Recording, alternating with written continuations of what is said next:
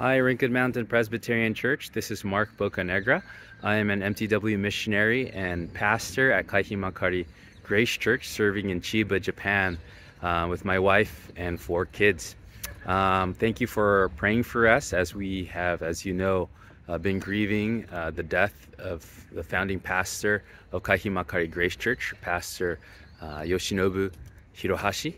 But we have 3 praises for you all.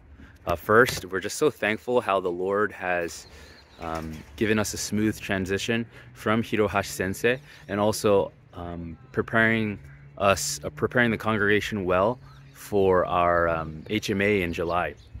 We were able to call a new assistant pastor and a church secretary. We were able to move out of our old apartment where we've been worshiping for 20 years into a new apartment. We also have been able to do the final milestone for the grieving process of Hirohashi Sensei on March 25.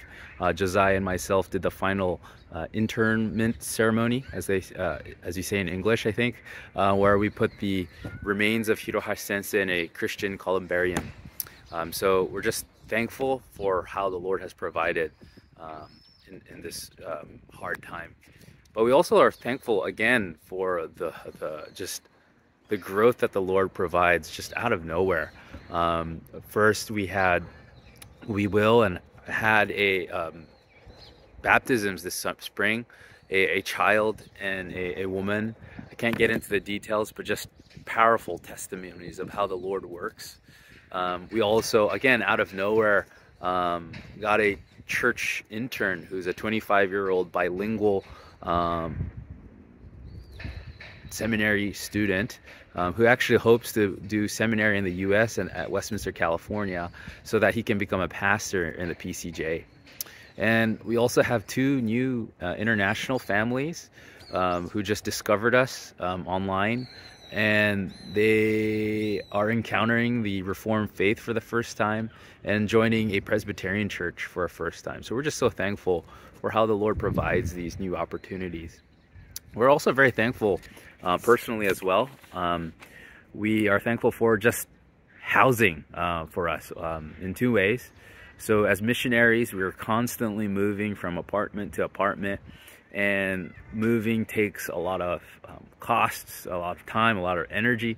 But thankfully, the Lord provided us a kind of a permanent place literally in the center of Baytown. Baytown is the city, the residential area that you see behind me. But we're just thankful for that. We have now a kind of a ministry base that will not change for many years to come. But also, we are thankful for a missionary residence that is allowing us to stay starting in July for a 6-month HMA.